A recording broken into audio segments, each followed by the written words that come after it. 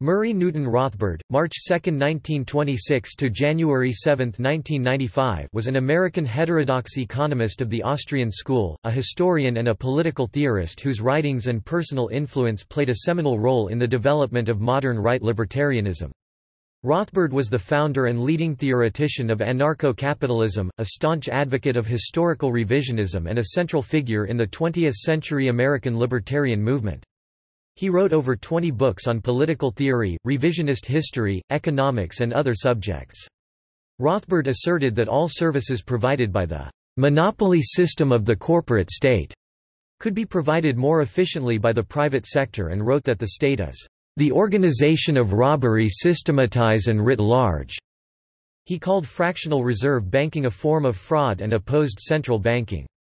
He categorically opposed all military, political and economic interventionism in the affairs of other nations. According to his protégé Hans Hermann Hoppe, here would be no anarcho-capitalist movement to speak of without Rothbard. Economist Jeffrey Herbainer, who calls Rothbard his friend and intellectual mentor, wrote that Rothbard received only ostracism from mainstream academia. Rothbard rejected mainstream economic methodologies and instead embraced the praxeology of his most important intellectual precursor, Ludwig von Mises.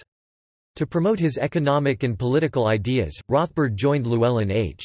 Lew Rockwell Jr. and Burton Blumert in 1982 to establish the Ludwig von Mises Institute in Alabama.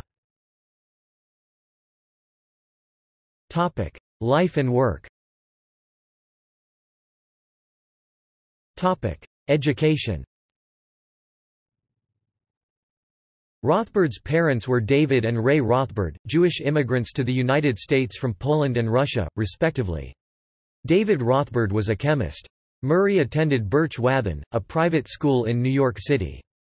Rothbard later stated that he much preferred Birch Wathen to the debasing and egalitarian public school system he had previously attended in the Bronx. Rothbard wrote of having grown up as a right-winger, adherent of the old right, among friends and neighbors who were communists or fellow travelers.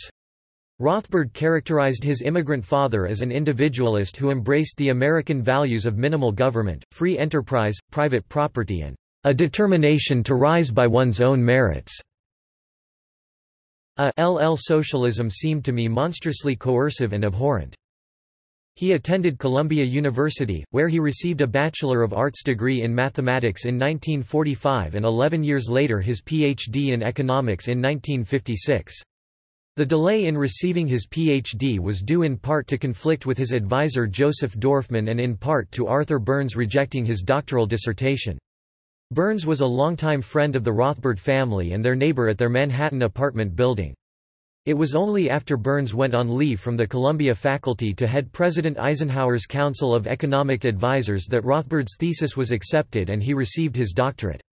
Rothbard later stated that all of his fellow students there were extreme leftists and that he was one of only 2 Republicans on the Columbia campus at the time. During the 1940s, Rothbard became acquainted with Frank Chodorow and read widely in libertarian-oriented works by Albert J. Nock, Garrett Garrett, Isabel Patterson, H. L. Mencken and others as well as Austrian economist Ludwig von Mises.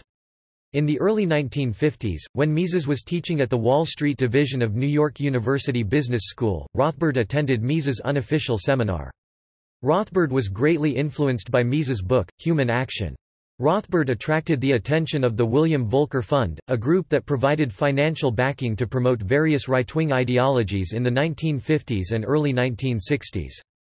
The Volcker Fund paid Rothbard to write a textbook to explain human action in a form which could be used to introduce college undergraduates to Mises' views. A sample chapter he wrote on money and credit won Mises's approval. For 10 years, Rothbard was paid a retainer by the Volcker Fund, which designated him a senior analyst. As Rothbard continued his work, he enlarged the project. The result was Rothbard's book Man, Economy, and State, published in 1962. Upon its publication, Mises praised Rothbard's work effusively. Marriage, employment, and activism.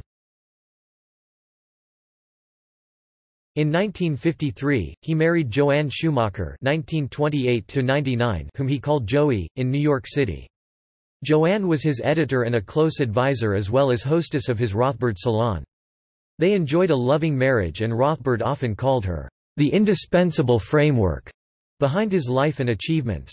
According to Joey, patronage from the Volcker Fund allowed Rothbard to work from home as a freelance theorist and pundit for the first 15 years of their marriage. The Volcker Fund collapsed in 1962, leading Rothbard to seek employment from various New York academic institutions. He was offered a part-time position teaching economics to the engineering students of Brooklyn Polytechnic Institute in 1966 at age 40. This institution had no economics department or economics majors, and Rothbard derided its social science department as Marxist. However, Justin Raimondo writes that Rothbard liked his role with Brooklyn Polytechnic because working only 2 days a week gave him freedom to contribute to developments in libertarian politics. Rothbard continued in this role for 20 years until 1986. Then 60 years old, Rothbard left Brooklyn Polytechnic Institute for the Lee Business School at the University of Nevada, Las Vegas (UNLV), where he held the title of S.J. Hall Distinguished Professor of Economics, an endowed chair paid for by a libertarian businessman. According to Rothbard's friend, colleague and fellow Misesian economist Hans Hermann Hoppe, Rothbard led a «fringe existence» in academia, but he was able to attract a large number of «students and disciples» through his writings, thereby becoming the creator and one of the principal agents of the contemporary libertarian movement. Rothbard maintained his position at UNLV from 1986 until his death. Rothbard founded the Center for Libertarian Studies in 1976 and the Journal of Libertarian Studies in 1977. In 1982, he co-founded the Ludwig von Mises Institute in Auburn, Alabama and was vice president of academic affairs until 1995. The Institute's Review of Austrian Economics, a heterodox economics journal later renamed the Quarterly Journal of Austrian Economics, was also founded by Rothbard in 1987. After Rothbard's death, Joey reflected on Rothbard's happiness and bright spirit, saying that he managed to make a living for 40 years without having to get up before noon. This was important to him. She recalled how Rothbard would begin every day with a phone conversation with his colleague Lew Rockwell. Gales of laughter would shake the house or apartment, as they checked in with each other. Murray thought it was the best possible way to start a day. Rothbard was irreligious and agnostic toward the existence of God, describing himself as a mixture of an agnostic and a Reform Jew. Despite identifying as an agnostic and an atheist, Rothbard was critical of the left libertarian hostility to religion. In Rothbard's later years, many of his friends anticipated that he would convert to Catholicism, but he never did. The New York Times obituary called Rothbard an economist and social philosopher who fiercely defended individual freedom against government intervention. Conflict with Ayn Rand. In 1954, Rothbard, along with several other attendees of Mises' seminar, joined the circle of novelist Ayn Rand, the founder of Objectivism. He soon parted from her, writing among other things that her ideas were not as original as she proclaimed, but similar to those of Aristotle, Thomas Aquinas and Herbert Spencer. In 1958, after the publication of Rand's novel Atlas Shrugged, Rothbard wrote a fan letter to her, calling the book an infinite treasure house, and not merely the greatest novel ever written, but one of the very greatest books ever written, fiction or nonfiction. He also wrote, "Y.O. introduced me to the whole field of natural rights and natural law philosophy," prompting him to learn the glorious natural rights tradition. Rothbard rejoined Rand's circle for a few months, but he soon broke with Rand once more over various differences, including his defense of anarchism. Later, Rothbard satirized Rand's acolytes in his unpublished one-act play Mozart Was a Red, written as a farce, and the essay, The Sociology of the Ayn Rand Cult. Rothbard characterized Rand's circle as a dogmatic, personality cult. His play parodies Rand through the character Carson Sand and her friends and is set during a visit from Keith Hackley, a fan of Sand's novel The Brow of Zeus, a play on Rand's most famous novel, Atlas Shrugged. Death. Rothbard died of a heart attack on January 7, 1995 at the age of 68. He was buried in Oakwood Cemetery, Unionville, Virginia. Ethical and philosophical views. Austrian economics. Rothbard was an advocate and practitioner of the Austrian school tradition of his teacher Ludwig von Mises. Like Mises, Rothbard rejected the application of the scientific method to economics and dismissed econometrics, empirical and statistical analysis and other tools of mainstream social science as useless for the study of economics. He instead embraced praxeology, the strictly a priori methodology of Mises. Praxeology conceives of economic laws as akin to geometric or mathematical axioms, fixed, unchanging, objective and discernible through logical reasoning without the use of any evidence. On the account of Misesian economist Hans Hermann Hoppe, eschewing the scientific method and empirical evidence distinguishes the Misesian approach from all other current economic schools. Mark Skousen of Grantham University and the Foundation for Economic Education, a critic of mainstream economics, praises Rothbard as brilliant, his writing style persuasive, his economic arguments nuanced and logically rigorous and his Misesian methodology sound. However, citing Rothbard's absence of academic publications, Skousen concedes that Rothbard was effectively outside the discipline of mainstream economics and that his work fell on deaf ears outside his ideological circles. Paralleling Skousen's remarks, Hoppe laments the fact that all non-Misesian economists dismiss as dogmatic and unscientific the Misesian approach, which both he and Rothbard embraced.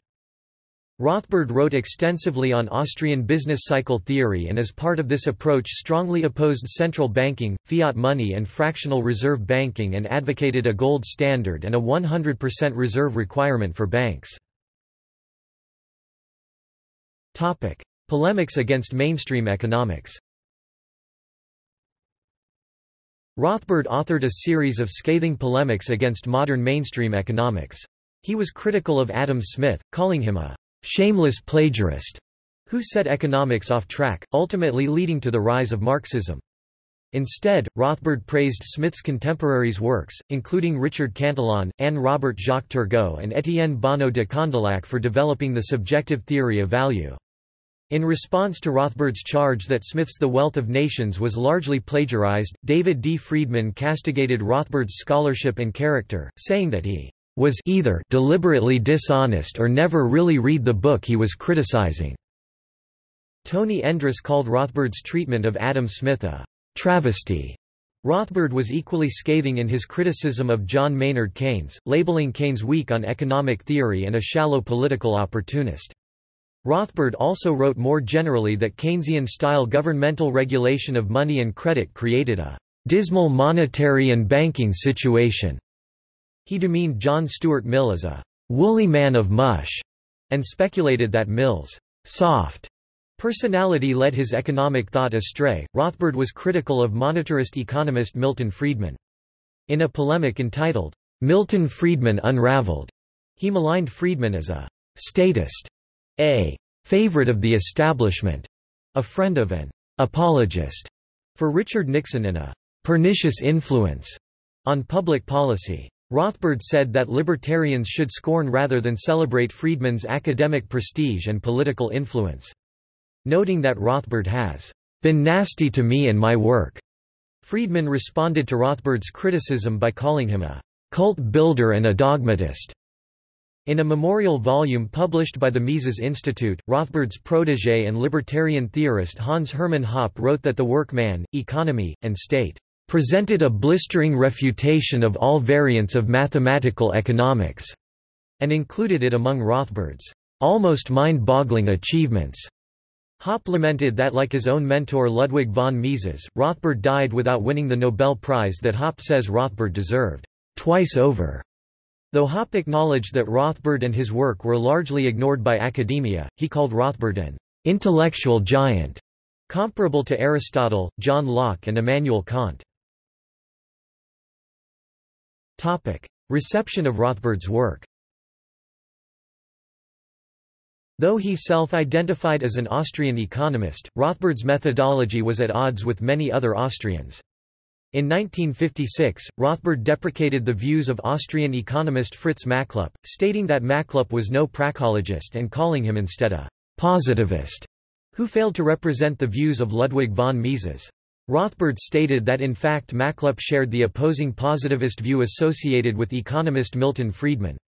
Mises and Machlup had been colleagues in 1920s Vienna before each relocated to the United States, and Mises later urged his American protégé Israel Kirzner to pursue his Ph.D. studies with Machlup at Johns Hopkins University. According to libertarian economists Tyler Cowen and Richard Fink, Rothbard wrote that the term evenly rotating economy can be used to analyze complexity in a world of change.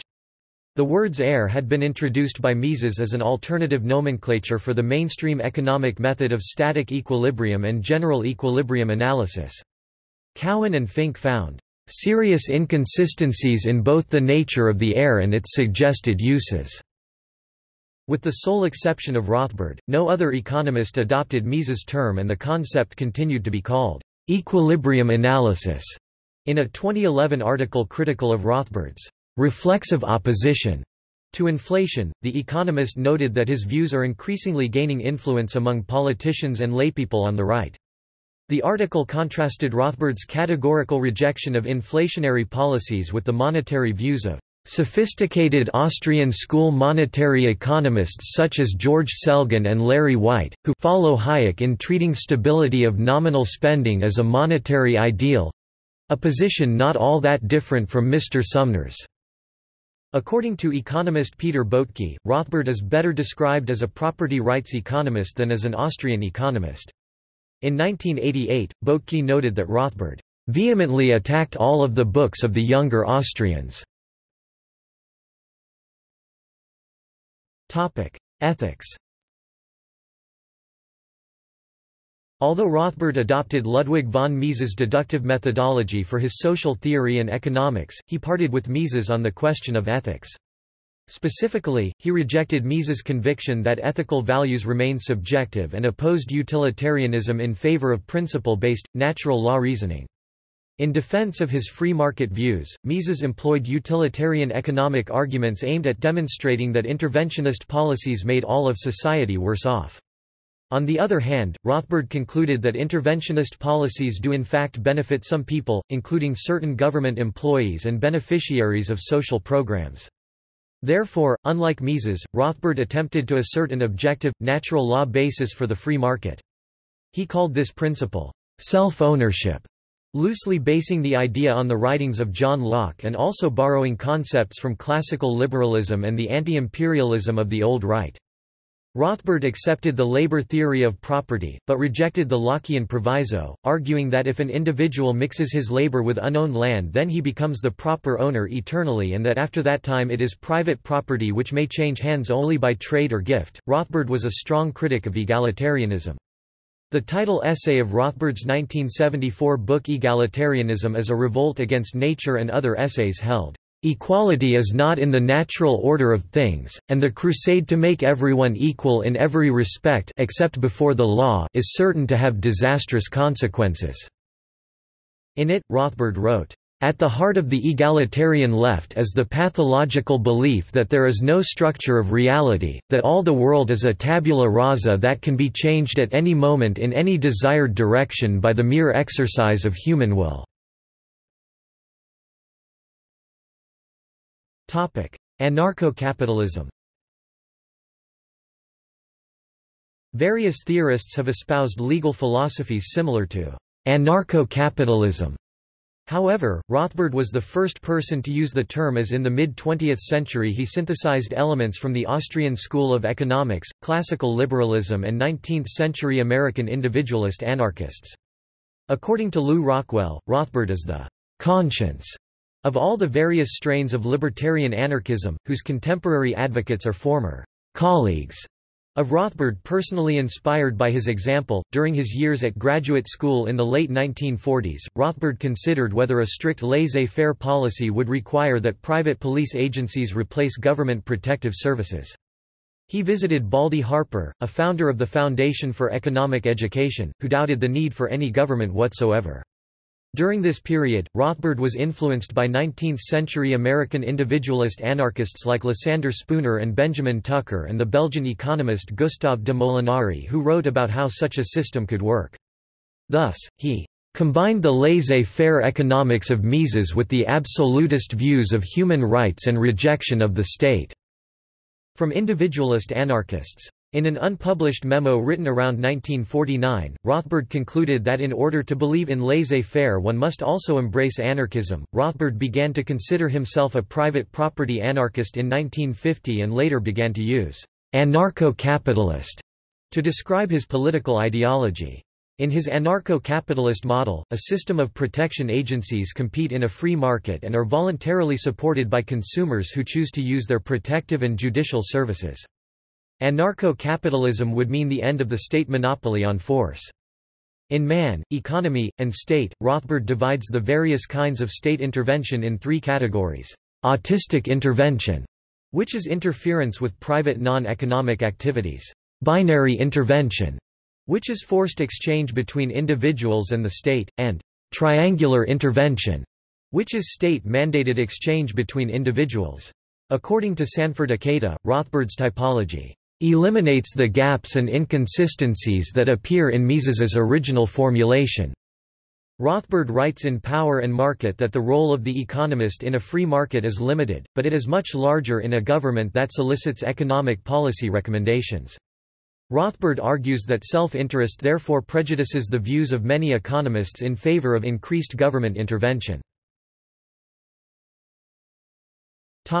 Race, gender and civil rights.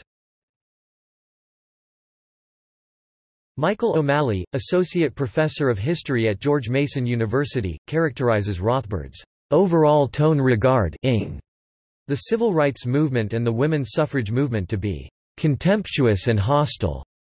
Rothbard vilified women's rights activists, attributing the growth of the welfare state to politically active spinsters, whose busybody inclinations were not fettered by the responsibilities of health and heart.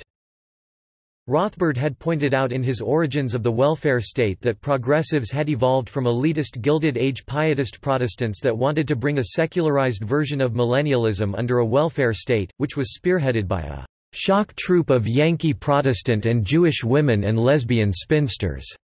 Rothbard called for the elimination of the entire civil rights structure, stating that it tramples on the property rights of every American. He consistently favored repeal of the 1964 Civil Rights Act, including Title VII regarded employment discrimination, and called for overturning the Brown v. Board of Education decision on the grounds that forced integration of schools was aggressive. In an essay called Right-Wing Populism, Rothbard proposed a set of measures to reach out to the middle and working classes, which included urging the police to crack down on street criminals, writing that cops must be unleashed and allowed to administer instant punishment, subject of course to liability when they are in error. He also advocated that the police clear the streets of bums and vagrants, and quipped, "Who cares?" In response to the question of where these people would go after being removed from public property. Rothbard held strong opinions about many leaders of the civil rights movement. He considered black separatist Malcolm X to be a great black leader, and integrationist Martin Luther King Jr. to be favored by whites because he was the major restraining force on the developing Negro Revolution. Rothbard praised Malcolm X for acting white through use of his intellect and wit, and contrasted him favorably with the fraudulent intellectual with a Rococo Black Baptist minister style, Dr. King. However, while he compared Malcolm X's black nationalism favorably to King's integrationism and for a time praised black nationalism, in 1993 he rejected the vision of a separate black nation, asking, "Does anyone really believe that New Africa would be content to strike out on its own, with no massive foreign aid from the USA?" Rothbard also suggested that opposition to King, whom he demeaned as a coercive integrationist, should be a litmus test for members of his paleo-libertarian political movement. Political scientist Gene Hardesty commented on Rothbard's praise of the argument, made in Richard Herrnstein and Charles Murray's book The Bell Curve, that blacks tend to score on average lower than whites on IQ tests. Hardisty noted that Rothbard's remark on intellectual and temperamental differences between races are self-evident. Opposition to war. Like Randolph Bourne, Rothbard believed that, "war is the health of the state." According to David Gordon, this was the reason for Rothbard's opposition to aggressive foreign policy. Rothbard believed that stopping new wars was necessary and that knowledge of how government had led citizens into earlier wars was important. Two essays expanded on these views, "War, Peace, and the State", and "The Anatomy of the State". Rothbard used insights of Vilfredo Pareto, Gaetano Mosca and Robert Michels to build a model of state personnel, goals and ideology. In an obituary for his friend historical revisionist Harry Elmer Barnes, Rothbard wrote, "Our entry into World War II was the crucial act in foisting a permanent militarization upon the economy and society, in bringing to the country a permanent garrison state, an overweening military-industrial complex, a permanent system of conscription. It was the crucial act in creating a mixed economy run by big government, a system of state monopoly capitalism run by the central government in collaboration with big business and big unionism." Rothbard's colleague Joseph Stromberg notes that Rothbard made two exceptions to his general condemnation of war: the American Revolution and the War for Southern Independence, as viewed from the Confederate side. Rothbard condemned the Northern War against slavery, saying it was inspired by fanatical religious faith and characterized by a cheerful willingness to uproot institutions, to commit mayhem and mass murder, to plunder and loot and destroy, all in the name of high moral principle." He celebrated Jefferson Davis, Robert E. Lee and other prominent Confederates as heroes while denouncing Abraham Lincoln, Ulysses S. Grant and other Union leaders for opening the Pandora's box of genocide and the extermination of civilians in their war against the South. Middle East conflict. Rothbard's The Libertarian Forum blamed the Middle East conflict on Israeli aggression, "fueled by American arms and money." Rothbard warned that the Middle East conflict would draw the United States into a world war. He was anti-Zionist and opposed United States involvement in the Middle East. Rothbard criticized the Camp David Accords for having betrayed Palestinian aspirations and opposed Israel's 1982 invasion of Lebanon. In his essay, "War Guilt in the Middle East", Rothbard states that Israel refused to let these refugees return and reclaim the property taken from them.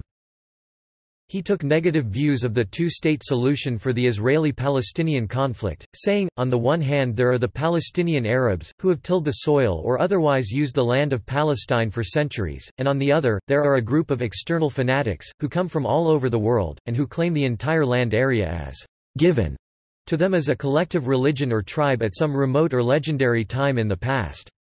There is no way the two claims can be resolved to the satisfaction of both parties. There can be no genuine settlement, no peace. In the face of this irrepressible conflict, there can only be either a war to the death, or an uneasy practical compromise which can satisfy no one. That is the harsh reality of the Middle East. Historical revisionism. Rothbard embraced historical revisionism as an antidote to what he perceived to be the dominant influence exerted by corrupt court intellectuals over mainstream historical narratives. Rothbard wrote that these mainstream intellectuals distorted the historical record in favor of the state in exchange for wealth, power, and prestige from the state. Rothbard characterized the revisionist task as penetrating the fog of lies and deception of the state and its court intellectuals, and to present to the public the true history. He was influenced by and called a champion of the historian Harry Elmer Barnes, a Holocaust denier. Rothbard endorsed Barnes's revisionism on World War II, favorably citing his view that, "the murder of Germans and Japanese was the overriding aim of World War II." In addition to broadly supporting his historical views, Rothbard promoted Barnes as an influence for future revisionists. Rothbard's endorsing of World War II revisionism and his association with Barnes and other Holocaust deniers have drawn criticism from within the political right. Kevin D. Williamson wrote an opinion piece published by National Review which condemned Rothbard for making common cause with the revisionist historians of the Third Reich, a term he used to describe American Holocaust deniers associated with Rothbard, such as James J. Martin of the Institute for Historical Review. The piece also characterized Rothbard and his faction as being culpably indulgent of Holocaust denial, the view which specifically denies that the Holocaust actually happened or holds that it was in some way exaggerated. In an article for Rothbard's 50th birthday, Rothbard's friend and Buffalo State College historian Ralph Raico stated that Rothbard is the main reason that revisionism has become a crucial part of the whole libertarian position. Children's rights and parental obligations. In The Ethics of Liberty, Rothbard explores issues regarding children's rights in terms of self-ownership and contract. These include support for a woman's right to abortion, condemnation of parents showing aggression towards children and opposition to the state forcing parents to care for children. He also holds children have the right to run away from parents and seek new guardians as soon as they are able to choose to do so. He asserted that parents have the right to put a child out for adoption or sell the rights to the child in a voluntary contract in what Rothbard suggests will be a flourishing free market in children. He believes that selling children as consumer goods in accord with market forces, while superficially monstrous, will benefit everyone involved in the market, the natural parents, the children, and the foster parents purchasing. In Rothbard's view of parenthood, the parent should not have a legal obligation to feed, clothe, or educate his children, since such obligations would entail positive acts coerced upon the parent and depriving the parent of his rights. Thus, Rothbard stated that parents should have the legal right to let any infant die by starvation and should be free to engage in other forms of child neglect. However, according to Rothbard, the purely free society will have a flourishing free market in children. In a fully libertarian society, he wrote, "The existence of a free baby market will bring such neglect down to a minimum." Economist Jean Callahan of Cardiff University, formerly a scholar at the Rothbard-affiliated Mises Institute, observes that Rothbard allows the logical elegance of his legal theory to trump any arguments based on the moral reprehensibility of a parent idly watching her 6-month-old child slowly starve to death in its crib.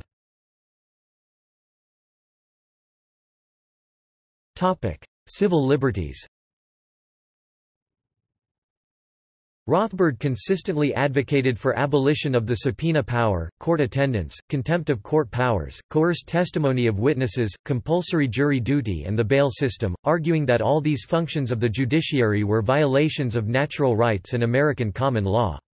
He instead advocated that until a defendant is convicted, he or she should not be held in prison or jails, writing that except in those cases where the criminal has been caught red-handed and where a certain presumption of guilt therefore exists, it is impossible to justify any imprisonment before conviction, let alone before trial. And even when someone is caught red-handed, there is an important reform that needs to be instituted to keep the system honest, subjecting the police and the other authorities to the same law as everyone else. If everyone is supposed to be subject to the same criminal law, then exempting the authorities from that law gives them a legal license to commit continual aggression. The policeman who apprehends a criminal and arrests him, and the judicial and penal authorities who incarcerate him before trial and conviction—all should be subject to the universal law. Rothbard argued that police who make wrongful arrests or indictments should be charged with kidnapping. Retributive theory of criminal justice. In The Ethics of Liberty, Rothbard advocates for a frankly retributive theory of punishment, or a system of a tooth or 2 teeth for a tooth. Rothbard emphasizes that all punishment must be proportional, stating that The criminal, or invader, loses his rights to the extent that he deprived another man of his." Applying his retributive theory, Rothbard states that a thief must pay double the extent of theft. Rothbard gives the example of a thief who stole $15,000 and says he not only would have to return the stolen money, but also provide the victim an additional $15,000, money to which the thief has forfeited his right. The thief would be put in a temporary state of enslavement to his victim if he is unable to pay him immediately. Rothbard also applies his theory to justify beating and torturing violent criminals, although the beatings are required to be proportional to the crimes for which they are being punished. Torture of criminal suspects. In Chapter 12 of Ethics, Rothbard turns his attention to suspects arrested by the police. He argues that police should be able to torture certain types of criminal suspects, including accused murderers, for information related to their alleged crime. Writes Rothbard, "Suppose police beat and torture a suspected murderer to find information, not to wring a confession, since obviously a coerced confession could never be considered valid. If the suspect turns out to be guilty, then the police should be exonerated, for then they have only ladled out to the murderer a parcel of what he deserves in return, his rights had already been forfeited by more than that extent. But if the suspect is not convicted, then that means that the police have beaten and tortured an innocent man, and that they in turn must be put into the dock for criminal assault." Jean Callahan examines this position and concludes that Rothbard rejects the widely held belief that torture is inherently wrong, no matter who the victim. Callahan goes on to state that Rothbard's scheme gives the police a strong motive to frame the suspect after having tortured him or her. Science and scientism. In an essay condemning scientism in the study of man, Rothbard rejected the application of causal determinism to human beings, arguing that the actions of human beings—as opposed to those of everything else in nature—are not determined by prior causes, but by free will. He argued that determinism as applied to man is a self-contradictory thesis, since the man who employs it relies implicitly on the existence of free will. Rothbard opposed what he considered the overspecialization of the academy and sought to fuse the disciplines of economics, history, ethics and political science to create a science of liberty. Rothbard described the moral basis for his anarcho-capitalist position in two of his books, For a New Liberty, published in 1973, and The Ethics of Liberty, published in 1982. In his Power and Market 1970, Rothbard describes how a stateless economy might function. Political activism. As a young man, Rothbard considered himself part of the Old Right, an anti-statist and anti-interventionist branch of the Republican Party. In the 1948 presidential election, Rothbard, as a Jewish student at Columbia, horrified his peers by organizing a Students for Strom Thurmond chapter, so staunchly did he believe in states' rights. By the late 1960s, Rothbard's long and winding yet somehow consistent road had taken him from anti-New Deal and anti-interventionist Robert Taft supporter into friendship with the quasi-pacifist Nebraska Republican Congressman Howard Buffett, father of Warren Buffett, then over to the League of Adlai Stevensonian Democrats and, by 1968, into tentative comradeship with the anarchist factions of the New Left. Rothbard advocated an alliance with the New Left anti-war movement on the grounds that the conservative movement had been completely subsumed by the statist establishment. However, Rothbard later criticized the New Left for supporting a «People's Republic» style draft. It was during this phase that he associated with Karl Hess and founded Left and Right, a journal of libertarian thought with Leonard Liggio and George Resch, which existed from 1965 to 1968. From 1969 to 1984, he edited the Libertarian Forum, also initially with Hess, although Hess's involvement ended in 1971. The Libertarian Forum provided a platform for Rothbard's writing. Despite its small readership, it engaged conservatives associated with the National Review in nationwide debate. Rothbard rejected the view that Ronald Reagan's 1980 election as president was a victory for libertarian principles, and he attacked Reagan's economic program in a series of Libertarian Forum articles. In 1982, Rothbard called Reagan's claims of spending cuts a fraud and a hoax, and accused Reaganites of doctoring the economic statistics in order to give the false impression that their policies were successfully reducing inflation and unemployment. He further criticized the myths of Reaganomics. In 1987, Rothbard criticized the frenzied nihilism of left-wing libertarians, but also criticized right-wing libertarians who were content to rely only on education to bring down the state. He believed that libertarians should adopt any moral tactic available to them in order to bring about liberty. Imbibing Randolph Bourne's idea that war is the health of the state, Rothbard opposed all wars in his lifetime and engaged in anti-war activism. During the 1970s and 1980s, Rothbard was active in the Libertarian Party. He was frequently involved in the party's internal politics. He was one of the founders of the Cato Institute and came up with the idea of naming this libertarian think tank after Cato's Letters, a powerful series of British newspaper essays by John Trenchard and Thomas Gordon which played a decisive influence upon America's founding fathers in fomenting the revolution. From 1978 to 1983, he was associated with the Libertarian Party Radical Caucus, allying himself with Justin Raimondo, Eric Garris and Williamson Evers. He opposed the low-tax liberalism espoused by 1980 Libertarian Party presidential candidate Ed Clark and Cato Institute president Edward H. Crane III. According to Charles Burris, Rothbard and Crane became bitter rivals after disputes emerging from the 1980 LP presidential campaign of Ed Clark carried over to strategic direction and management of Cato. Rothbard split with the Radical Caucus at the 1983 National Convention over cultural issues and aligned himself with what he called the right-wing populist wing of the party, notably Lew Rockwell and Ron Paul, who ran for president on the Libertarian Party ticket in 1988. Rothbard worked closely with Lew Rockwell, joined later by his longtime friend Burton Blumert, in nurturing the Ludwig von Mises Institute, and the publication, the Rothbard-Rockwell Report, which after Rothbard's 1995 death evolved into the website, lewrockwell.com.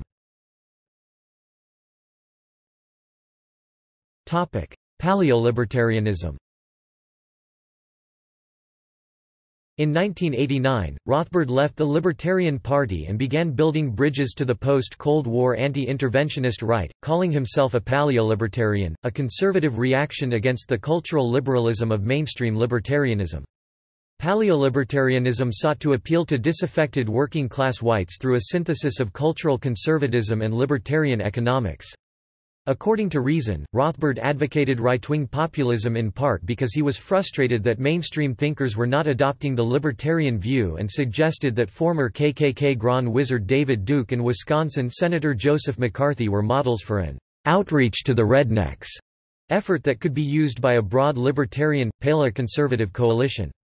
Working together, the coalition would expose the unholy alliance of corporate liberal big business and media elites, who, through big government, have privileged and caused to rise up a parasitic underclass. Rothbard blamed this underclass for looting and oppressing the bulk of the middle and working classes in America. Rothbard noted that Duke's substantive political program in a Louisiana governor's race had nothing in it that could not also be embraced by paleo-conservatives or paleo-libertarians: lower taxes, dismantling the bureaucracy, slashing the welfare system, attacking affirmative action and racial set-asides, calling for equal rights for all Americans, including whites. Rothbard supported the presidential campaign of Pat Buchanan in 1992 and wrote that, "With Pat Buchanan as our leader, we shall break the clock of social democracy." When Buchanan dropped out of the Republican primary race, Rothbard then shifted his interest and support to Ross Perot, who Rothbard wrote had brought an excitement, a verve, a sense of dynamics and of open possibilities to what had threatened to be a dreary race. Rothbard ultimately supported George H. W. Bush over Bill Clinton in the 1992 election. Like Buchanan, Rothbard opposed the North American Free Trade Agreement (NAFTA). However, by 1995 he had become disillusioned with Buchanan, believing that the latter's commitment to protectionism was mutating into an all-round faith in economic planning and the nation-state. After Rothbard's death in 1995, Lew Rockwell, president of the Mises Institute, told The New York Times that Rothbard was the founder of right-wing anarchism. William F. Buckley, Jr. wrote a critical obituary in the National Review, criticizing Rothbard's defective judgment and views on the Cold War. The Mises Institute published Murray N. Rothbard, in memoriam, which included memorials from 31 individuals, including libertarians and academics. Journalist Brian Doherty summarizes Buckley's obituary as follows. W. Hen Rothbard died in 1995. His old pal William Buckley took pen in hand to piss on his grave. Hoppe, Rockwell and Rothbard's colleagues at the Mises Institute took a different view, arguing that he was one of the most important philosophers in history. Works. Booksman, Economy, and State, D. Van Nostrand Co., 1962, full-text reprint of 2nd edition Scholars Edition, Mises Institute, 2004, ISBN 0-945466-30-7. The Panic of 1819, Reactions and Policies, Columbia University Press, 1962, full-text reprint, Mises Institute, 2004, ISBN 1-933550-08-2. America's Great Depression, D. Van Nostrand Co., 1973, full-text reprint, 5th edition, Mises Institute, 2005, ISBN 0-945466-05-6. Power and Market, Government and the Economy, Sheed Andrews and McNeil, 1970, full-text reprint, reattached to Man, Economy, and State, Mises Institute, 2004, ISBN 0-945466-30-7. For a New Liberty, The Libertarian Manifesto, Collier Books, 1973, 1978, full-text reprint, audio book, Mises Institute, ISBN 0-945466-47-1. The Essential von Mises. Bramble Minibook, 1973, full-text reprint, Mises Institute, 1988. Egalitarianism as a Revolt Against Nature and Other Essays, Libertarian Review Press, 1974, full-text reprint, 2nd edition, Mises Institute, 2000, ISBN 0-945466-23-4. Conceived in Liberty, 4-volume, Arlington House Publishers 1975–1979, full-text collected in single volume, Mises Institute, 2012, ISBN 0-945466-26-9. The Logic of Action 2-volume, Edward Elgar Pub, 1997, ISBN 1-85898-015-1 and ISBN 1-85898-570-6, full-text reprint as Economic Controversies, Mises Institute, 2011. The Ethics of Liberty, Humanities Press, 1982, New York University Press, 1998, full-text reprint, audio book, Mises Institute, ISBN 0-8147-7506-3. The Mystery of Banking, Richardson and Snyder, Dutton, 1983, full-text reprint, Mises Institute, 2007, ISBN 978-1105528781. The Case Against the Fed, Mises Institute, 1994, full-text reprint, Mises Institute, 2007, ISBN 0-945466-17-X. An Austrian Perspective on the History of Economic Thought, 2-volume, Edward Elgar Pub, 1995, ISBN 0-945466-48-X, full-text reprints Volume 1, Economic Thought Before Adam Smith and Volume 2, Classical Economics, Mises Institute, 2009. Making Economic Sense, Mises Institute, 2007, ISBN 0-945466-18-8, full-text reprint updated July 15, 2011 version. The Betrayal of the American Right, Mises Institute publication of 1970s unpublished work, 2007, ISBN 978-1-933550-13-8, full-text reprint. See also Criticism of the Federal Reserve. American philosophy. List of American philosophers. Topic. Notes. Topic. Further reading. Bloch, Walter E. Spring 2003. Toward a Libertarian Theory of Inalienability, A Critique of Rothbard, Barnett, Gordon, Smith, Kinsella and Epstein. PDF. Journal of Libertarian Studies. 17 2. SSRN 1889456. Boatke, Peter. Fall-Winter 1988. Economists and Liberty, Murray N. Rothbard. PDF. Nomos. American Society for Political and Legal Philosophy, 29–34, 49–50. ISSN 0078-0979.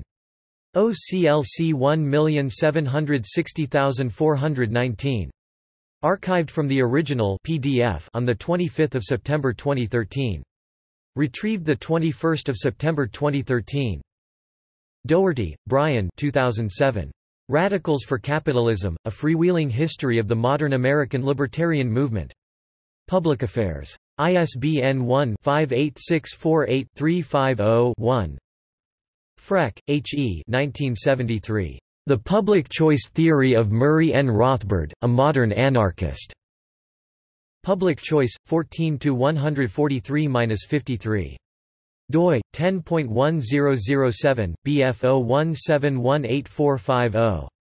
JSTOR 30022711. Hudick, Marek 2011. Rothbardian Demand, A Critique. The Review of Austrian Economics. 24 311–18. doi 10.1007 per seconds 11138-011-0147-3. Klein, Daniel B. Fall 2004. Mere Libertarianism, Blending Hayek and Rothbard. Reason Papers, 27–7–43. SSRN 473601. Pack, Spencer J. 1998. Murray Rothbard's Adam Smith. PDF. The Quarterly Journal of Austrian Economics, 1 73–79. doi 10.1007 per seconds 12113-998-1004-5. Touchstone, Kathleen 2010. Rand, Rothbard, and Rights Reconsidered. PDF. Libertarian Papers, 2 18, 28. OCLC 820597333. External links. Murray Rothbard full bibliography at Mises.org.